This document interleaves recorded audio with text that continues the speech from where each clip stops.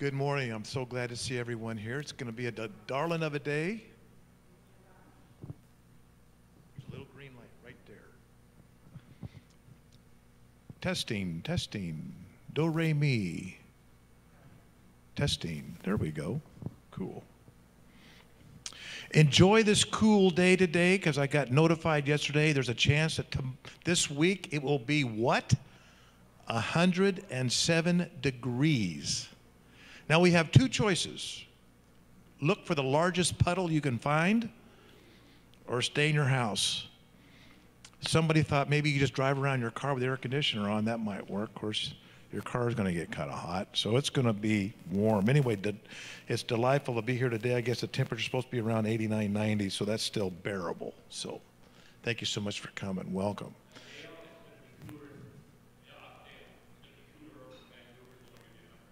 Only 105 in Vancouver. So there's a cool wind over there, 105. Wow. I can't remember the last time it was triple digits in Oregon. It's been a while. Well, let's open up with a word of prayer, and then we're going to get started. Heavenly Father, thank you so much for this opportunity to come in your presence and have fellowship one with another as we look into your scriptures and you teach us, Heavenly Father, what we need to learn, how we can make our relationship with you much closer, Heavenly Father, so we begin to understand your heart and your mind and your love for us. Thank you so much for that love and the set-apart day that you've given us so we can put the things of the world aside and focus upon you and upon your people. In Yahushua HaMashiach's name I pray. Amen. Let's all stand, and we're going to read Yeshua, the hope of Israel, and then we're going to do the Torah blessing, and I'll read the Torah portion. Let's read this together. 6 days you labor and shall do all your work, but the seventh day is a Sabbath of Yahweh your Elohim. You do not do any work, you, nor your son, nor your daughter, nor your male servant, nor your female servant, nor your cattle, nor your stranger who is within your gates. For in 6 days Yahweh made the heavens and the earth, the sea, and all that is in them, and rested in the seventh day. Therefore Yahweh blessed the Sabbath day and set it apart. Amen. Now for the Torah blessing before the reading. Excellent. And don't forget, there's a part that says all. That's all, right? Baruchu et Yahweh hamavarak. Baruch Yahweh hamavarak leolam vayed. Baruch Yahweh hamavarak leolam vayed. Baruch atah Yahweh Eloheinu melech ha'alam. Ashar bakar banu mikol ha'amin. V'natan lanu et Torato. Baruch atah Yahweh.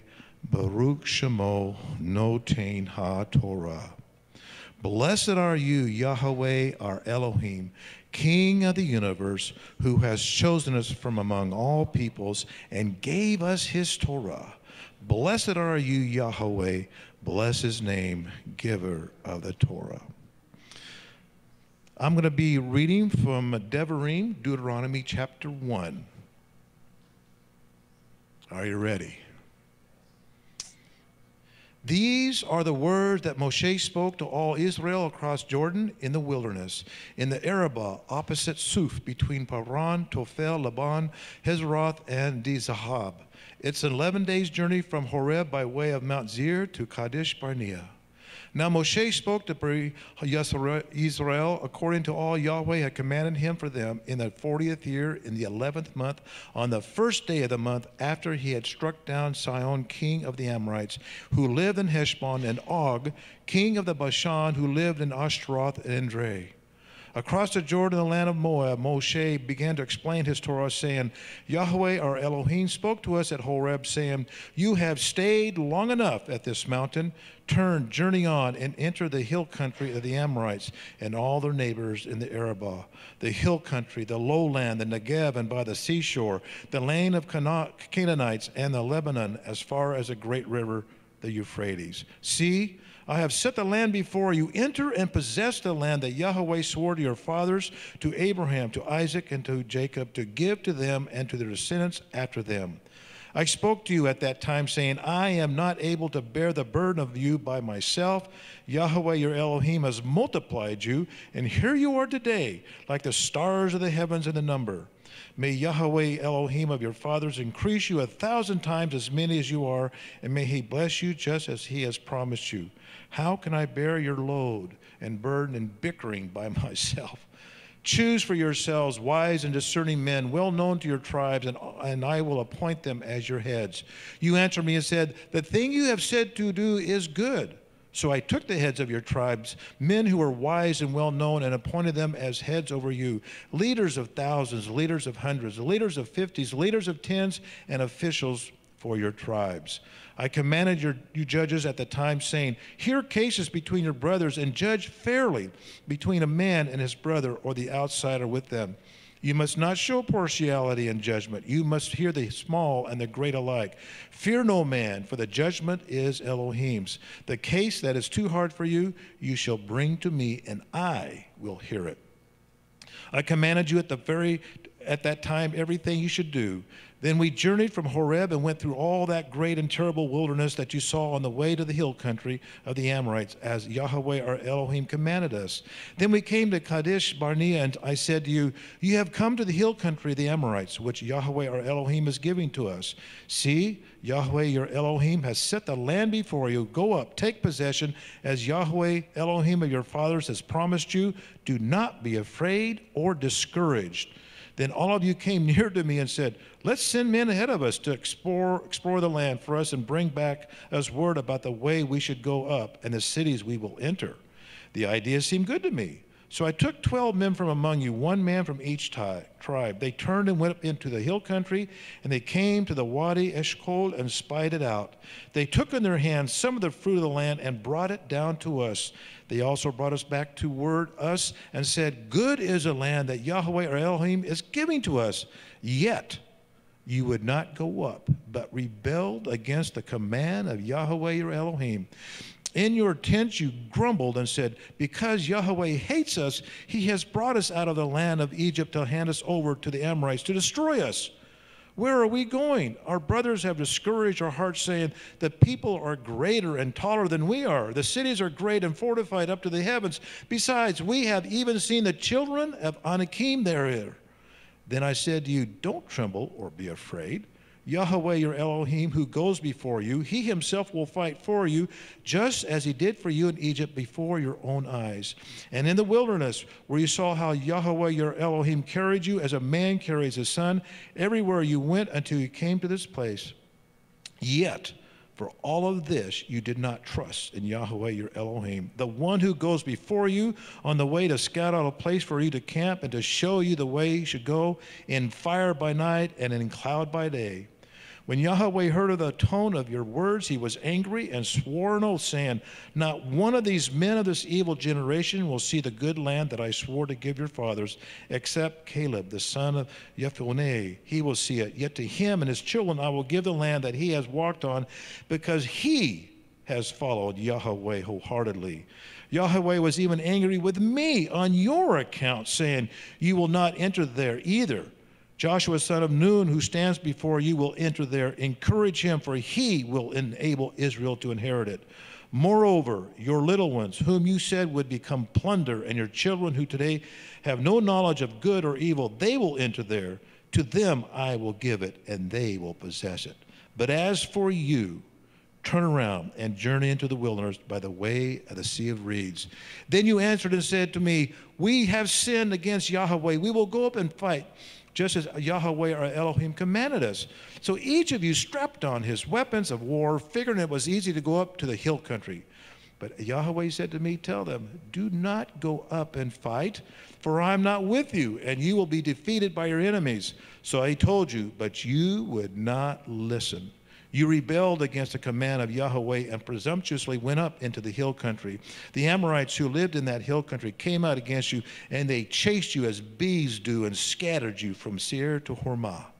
Then you returned and wept before Yahweh, but Yahweh did not listen to your voice or pay attention to you. So you stayed in Kadesh many days, like the days you had spent before.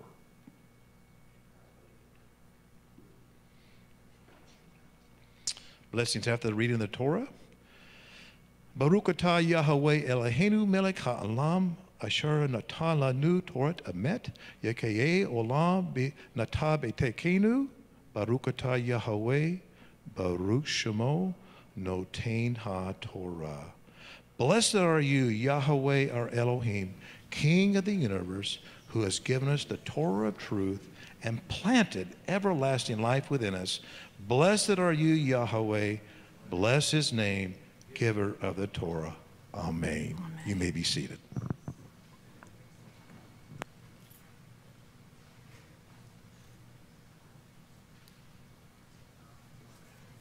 I'm teaching today.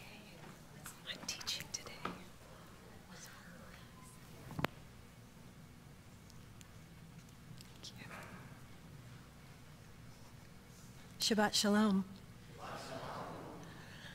Dale is taking a day off today from facilitating, I should say, the Torah portion. And I have the honor of being asked to do that today. Is that going to be all right? We're going to... Well, okay.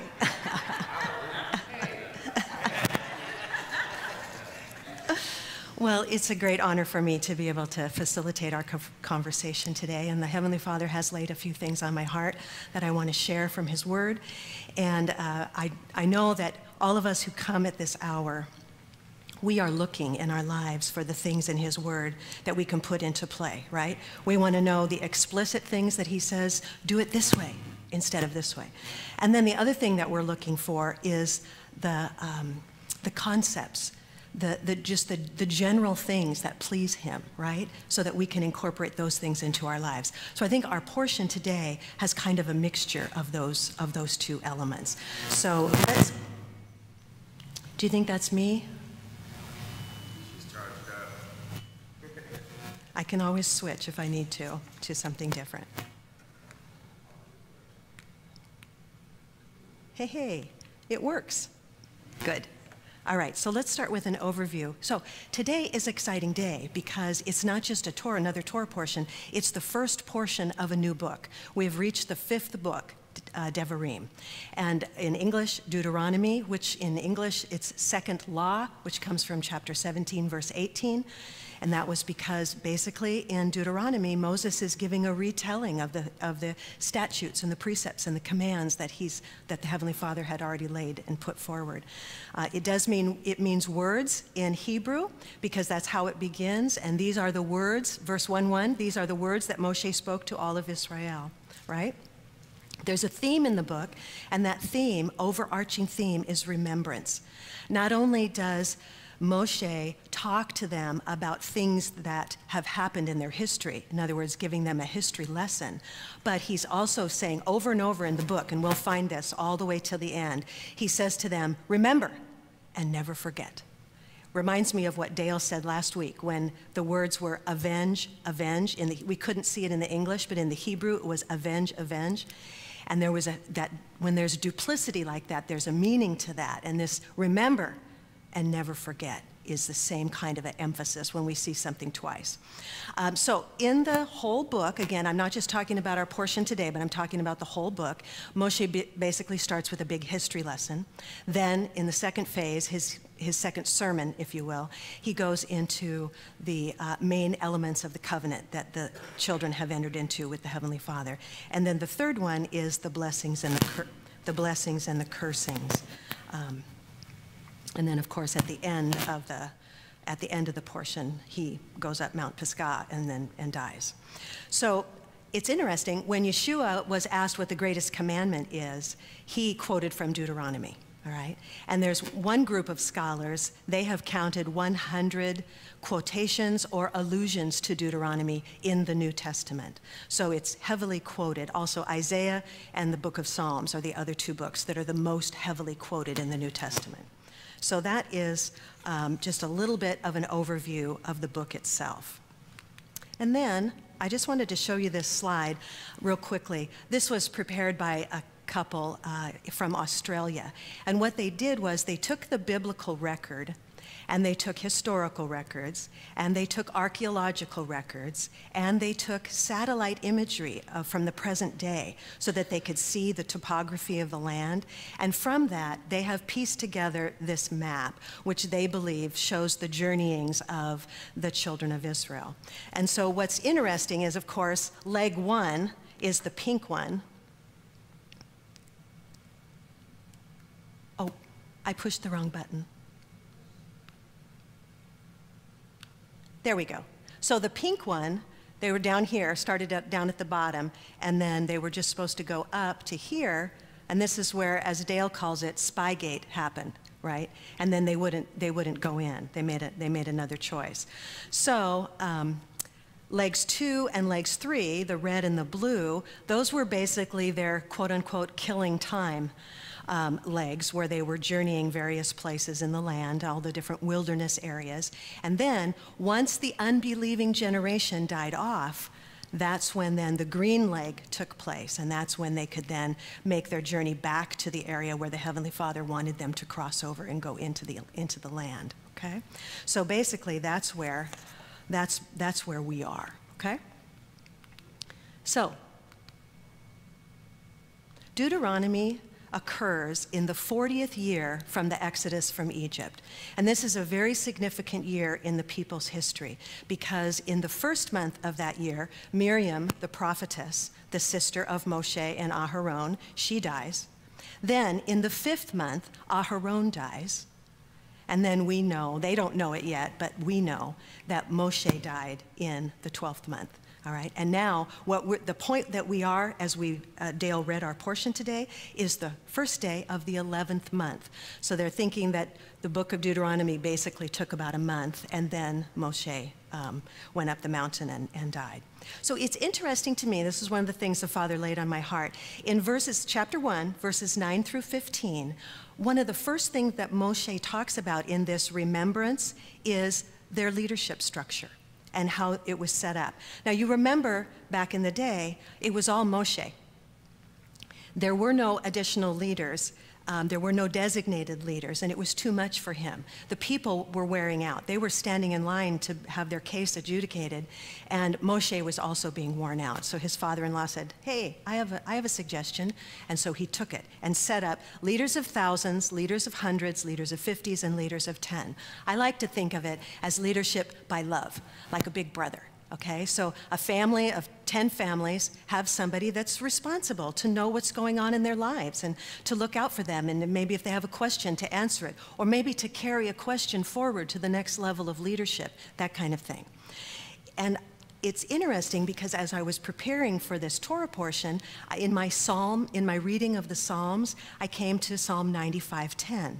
And it says, for 40 years, I, Yahweh, was grieved with that generation and said, they are a people who go astray in their hearts, and they do not know my ways.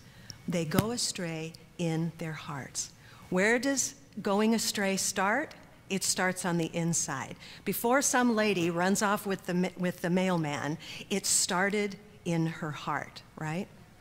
So this is what really touched me about this concept of the leaders of these small groups of people, leaders of 10 and then leaders of 50, is that when we have somebody that cares about what happens in our lives, who is over us, who is watching, the New Testament even says caring for our souls, somebody who cares, and we let them into our hearts, we let them behind the curtain, so to speak, in our hearts. There's accountability there. It's easy for them to see how we're doing. You know, you can talk to somebody for just a few minutes and you can find out, are they full of faith or are they full of worry? Or are they full, what are they full of right now at this moment in their life? And therefore, what do they need? What do they need from me as a leader? What do they need from somebody that's giving accountability with them? So in Hebrews 3:12, the writer of Hebrews calls it an evil heart of unbelief. When we have a heart that's not believing, it's actually something that's looked on as evil. So that's not something we want. We're not here to learn that side of things, right? We're here to learn what the Heavenly Father wants. So the more we can let people into our hearts, and I know that's hard for some people. It's hard for certain personalities to let people know. It's hard for those of us who suffer from pride, right? Because we don't want people to always know exactly where we are. But the more we do that, the more accountability we have, the more we are going to be pleasing Him and not be getting onto the wrong side of something. One more point on leadership that I think is interesting for us to pull from here is succession planning. You noticed in chapter 1 that Dale read is that the Heavenly Father told Moshe, he says, Joshua is going to be the next leader. Your time is over. It's going to be the next leader. You, Moshe, you need to strengthen Joshua. And then in chapter 3, he says, you need to strengthen Joshua and make him brave. Okay? So there was succession planning. All right? So that's something also I think the New Covenant assemblies should take into consideration. When one person is phasing out, is just to do our best to find a replacement and bring them up to speed, and so that it's a smooth transition for the people, right? And then, if anybody's taking notes, go ahead and just write down Hebrews 13:17. Hebrews 13:17. That's a good one for us to meditate on privately, because at the end of the day, we're all followers of somebody, right? We're all following somebody, and that's a wonderful scripture for us to incorporate. It's good for followers to read that, okay? So, let's move on to the next one. Now, I purposefully left a word off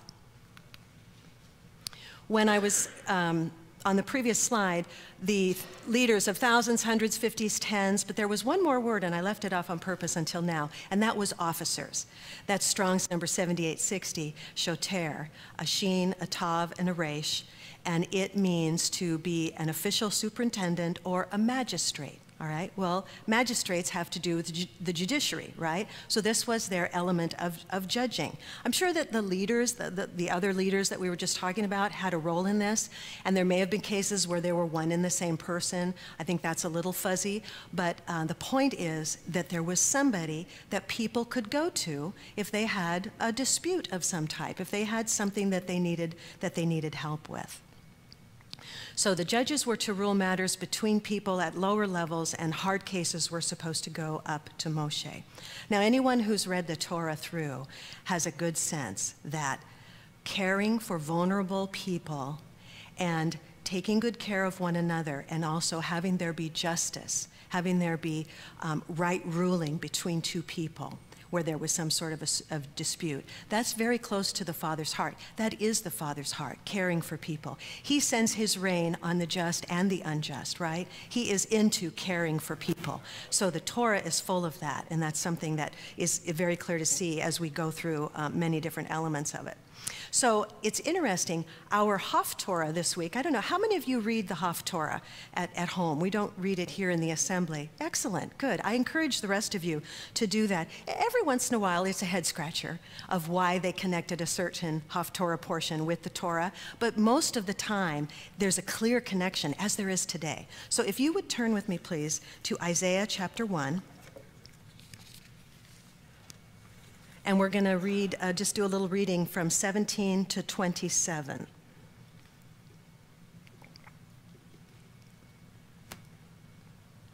Learn to do good. Seek right ruling. Reprove the oppressor. Defend the fatherless. Plead for the widow. Come now, and let us reason together, says Yahweh. Though your sins are like scarlet, they shall be as white as snow. Though they are red like crimson, they shall be as wool. If you submit and obey, you shall eat the good of the land. But if you refuse and rebel, you shall be devoured by the sword, for the mouth of Yahweh has spoken. Now let's go down a little bit further to 23. Your rulers are stubborn and companions of thieves, Everyone loves bribes and runs after rewards. They do not defend the fatherless, nor does the cause of the widow reach them. Therefore, Master Yahweh declares, the Master declares, Yahweh of hosts, the mighty one of Israel, I shall be avenged of my adversaries, and I shall be avenged of my enemies. And I shall turn my hand against you, and shall refine your dross as with lye, and shall remove your alloy. And I shall give back your judges. Now that's the bad news. Obviously, the people were not doing their jobs. The people weren't doing their jobs in caring for one another. So the fatherless and the widow had to go to the judges. But guess what they found when they reached the judges? Bribery, partiality, and that was not good, all right? And so Yahweh is giving his judgment upon them. But then please look at verse 26. So this is still Isaiah 1:26. I shall give back your judges as at the first. He's talking about the system that Moshe set up. And your counselors as at the beginning. And after this, you shall be called a city of righteousness, a steadfast city. Talking about Jerusalem. So is Jerusalem called that today? No, not yet, but one day they will be called that. And the question we need to have for ourselves is, how are we doing caring for the fatherless and the widows? How are we doing? So as we go from Torah portion to Torah portion, this is one of those things that we just need to take to our heart. It's very exciting to me. I know people want to keep it a secret, but there are wonderful things that are happening, and people ministering from one person to another, and people caring for people in our congregation, widows and more, right? So there's wonderful stories that are going on, but let's not just rest on those laurels. Let's continue to remain open to the leading of the Father, so that we can use our resources in ways that please him, treating one another in ways that we would like to be treated. Amen? And we can rejoice that Moshe's model will one day be reestablished. So I want to just talk real quickly about the importance of trust. Obviously, at Spygate, they did not trust what he said. He said to go up, and they didn't do it. We want to say to them, what were you thinking? What were you thinking? But actually, chapter 1, back in Devarim, chapter 1, verse 22, tells us what they were thinking, okay?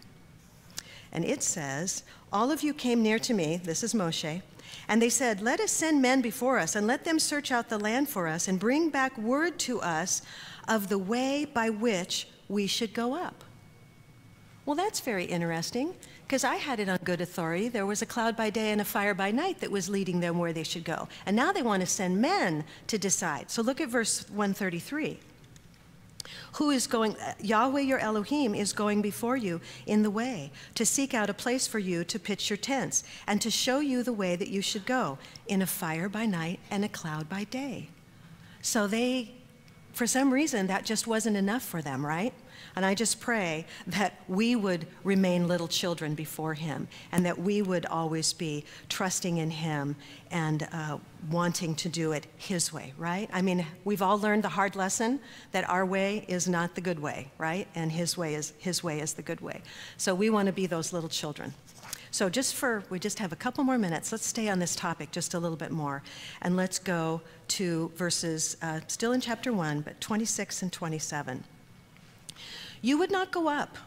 You rebelled against the mouth of Yahweh your Elohim, and grumbled in your tents, and said, because Yahweh was hating us, he has brought us out of the land of Mitzrayim to give us into the hands of the Amorites to destroy us.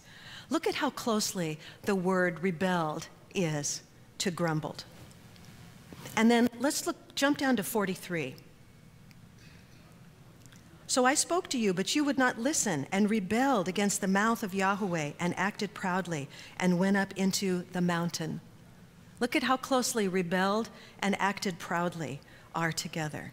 And when I read that, that really jumped out at me. I had to say to myself, when I grumble, do I really think of that as rebelling against the Heavenly Father? And I'm thinking, no, I don't think of that. I think, oh, I was human, or oh, I was weak, or oh, I was tired, or oh, I was this, or oh, I was that. But we have a little evidence here that he sees it differently, right? Because he wants to be believed, right? Without faith, it is impossible to please him, right? So, am I a grumbling-free zone yet? No. Are we a grumbling-free zone yet? Not yet.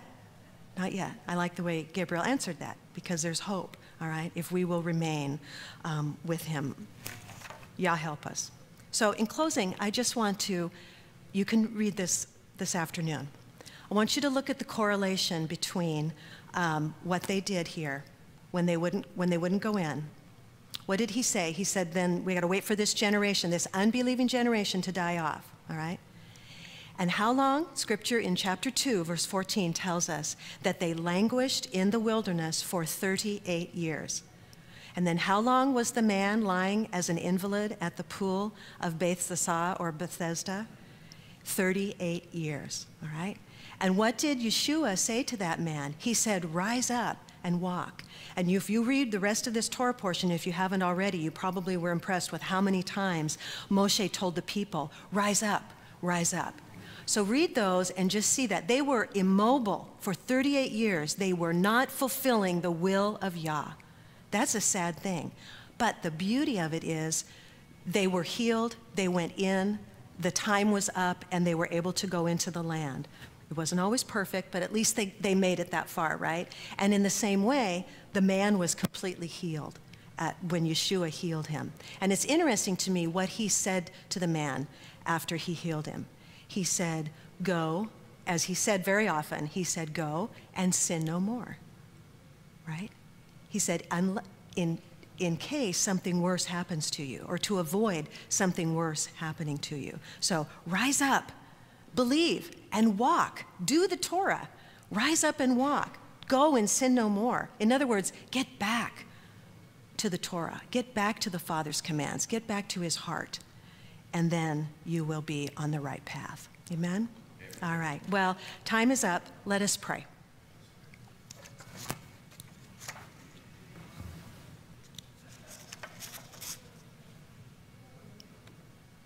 Heavenly Father, thank you for this Torah portion today. Thank you for the concept of letting people into our lives and having accountability with you.